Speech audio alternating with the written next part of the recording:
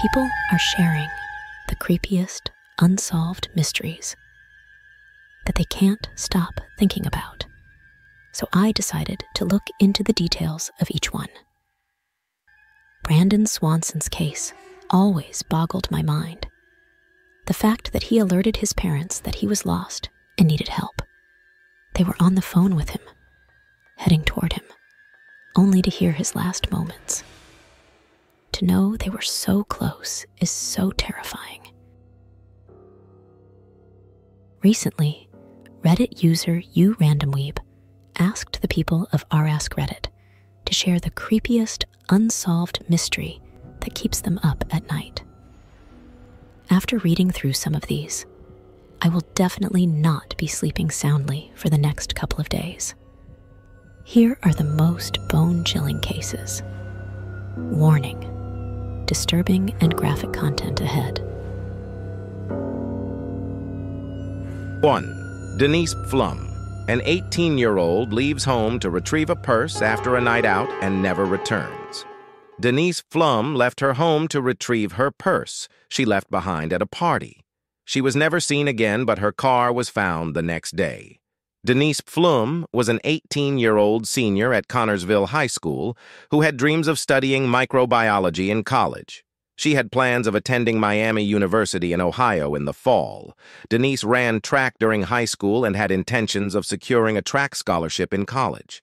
Denise was incredibly bright, was the treasurer of the science club, and played volleyball, softball, and basketball. Denise was looking forward to attending the senior prom the following month. Denise had broken up with her boyfriend, Sean M. McClung, who she had been dating for 3 years. Her mother, Judy, says that her daughter was becoming more social since her breakup. The day Denise went missing. The night before Denise went missing, she attended a party on a rural farm with a few hundred other students. She reportedly left her purse behind. The next day, on March 28, 1986, around 12:30 p.m., Denise left her home to retrieve her purse. Denise called a few friends to see if they would go with her to pick up her purse. None of her friends could. Before leaving, she had a brief conversation with her neighbor. This is the last confirmed sighting of Denise. However, a friend would tell her mother, Judy Flum, that she saw Denise at the Fashion Bug clothing store. But when the friend described her clothing, it was incorrect. When she was discovered missing, when Denise didn't return home that evening, her parents began to worry. It was unlike her. Her parents report her missing with local PD. Denise's locked car would later be found parked near a farm. The car was parked alongside Tower Road, a gravel lane east of Glenwood, near a barn. The farmer would later tell police that it hasn't left that spot since 12:30 p.m. 1:15 p.m. the previous day. The farmer originally thought the car belonged to mushroom hunters. There was no reason for Denise to be in that area. Renewed efforts and a break in the case in 2018, the Fayette County Sheriff's Department, under the leadership of Sheriff Joey Laughlin, decided to take a fresh look at the cold case. They enlisted the help of retired detective supervisor Tom Barker, who began re-examining evidence and re-interviewing witnesses. In early 2020, investigators announced that they had new information in the case, which led them to believe that Denise had been murdered. The new leads pointed to an undisclosed location in rural Fayette County, where they believed her body may be buried. Authorities conducted multiple searches in the area using advanced technology such as ground-penetrating radar and cadaver dogs. However, they were unable to locate her remains. Where the case stands today, Denise's case remains unsolved despite a confession made to police by Sean McClung in July 2020. However, McClung died in police custody from an undisclosed terminal illness before he could be tried for Denise's disappearance. To date, the family is providing a $100,000 reward. If you have any information regarding Denise's case, please contact Fayette County Police Department at 765-825-IM10, ext 604, or laflinico.fayette.in.us. 2. Melanie Melanson. A 14-year-old girl goes missing while attending a party in the woods. October 27, 1989, was an average day for Melanie Jo Melanson, who followed her normal daily routine and spent her day at Woburn High School, where she was a freshman, before walking to her grandmother's home with a friend in the afternoon. After she had arrived home, Melanie had informed her grandmother that she would be spending the night at a friend's house, who lived right next door. Unfortunately, this would not be the truth behind Melanie's plans for that evening, and she would attend a party on the outskirts of town in a wooded area instead. This party, which took place on the outskirts of Woburn, Massachusetts, in a densely wooded area behind an industrial park, was attended by around a dozen high school students, all older than Melanie.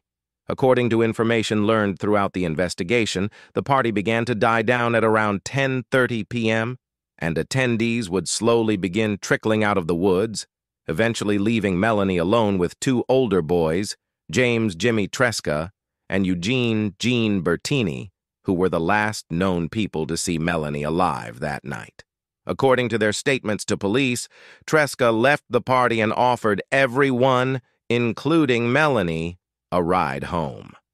Although several people would accept his offer, Melanie declined and stayed at the party with Bertini. Bertini told police in his statements that he parted ways with Melanie at the top end of a walking path at the industrial park near where the party was held. Both boys maintain their claims that they do not know what happened to Melanie that night, and each claims that the other boy was the last person to see her.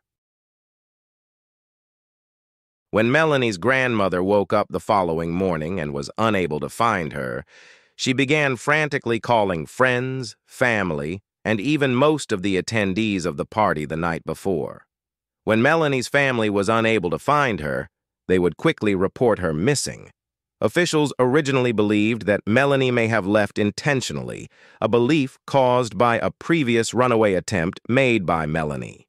This belief, however, would quickly subside as a possibility when investigators talked further with family members and learned that there were several things that Melanie was looking forward to, including her 15th birthday, which was only 5 days after her disappearance, the removal of her braces, and a plan to go shopping with her father the following day to purchase a birthday present. Currently, authorities believe that Melanie was a victim of foul play and that her remains are still in Woburn, Massachusetts.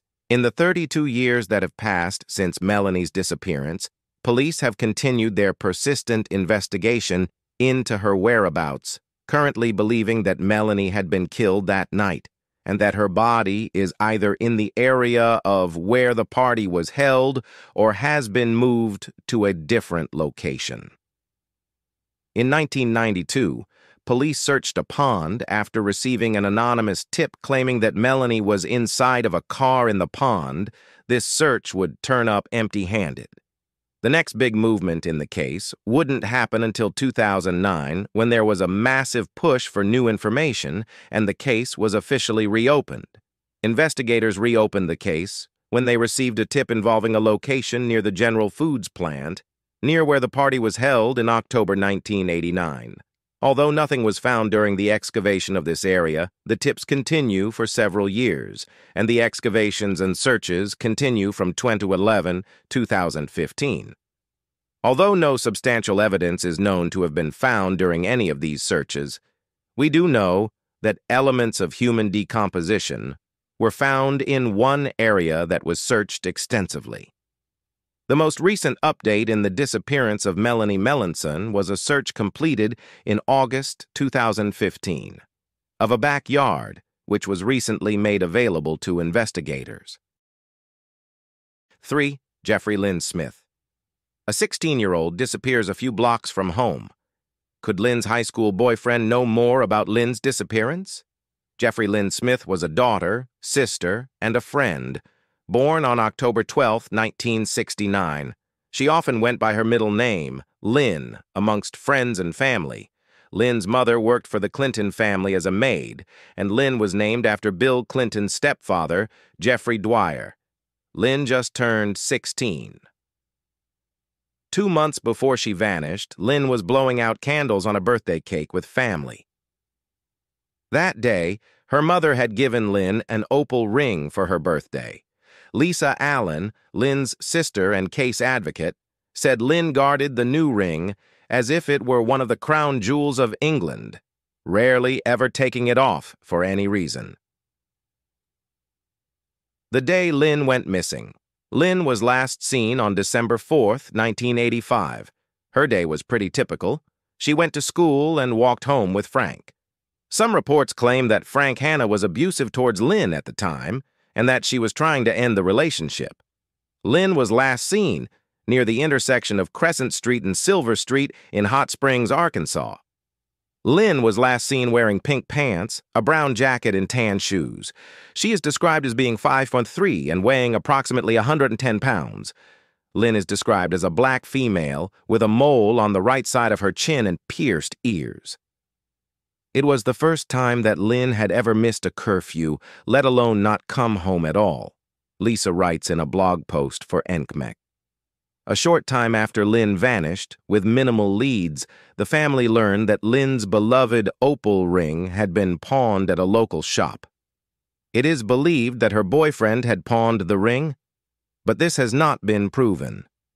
Lynn never went anywhere without it, therefore the family knew something wasn't right when it was discovered. When Lynn is reported missing, original investigators from Hot Springs Police first classified her case as a runaway. The family disagrees.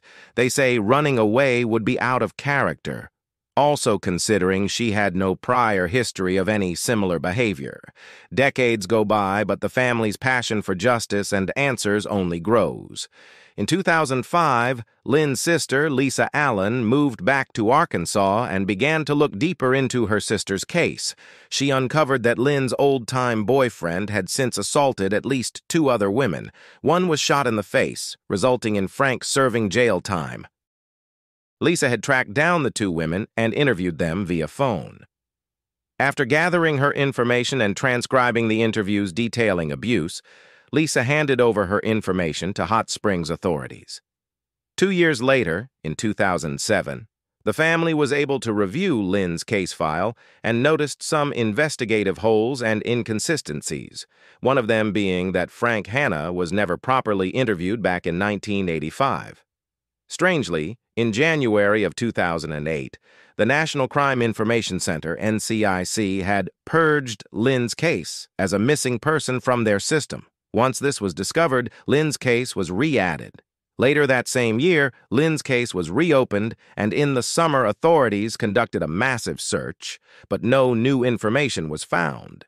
In December 2010, the National Center of Missing and Exploited Children conducted a full-day cadaver dog search near and around the 300 block of Cypress Vale Street, but it remains unknown if any new information was recovered.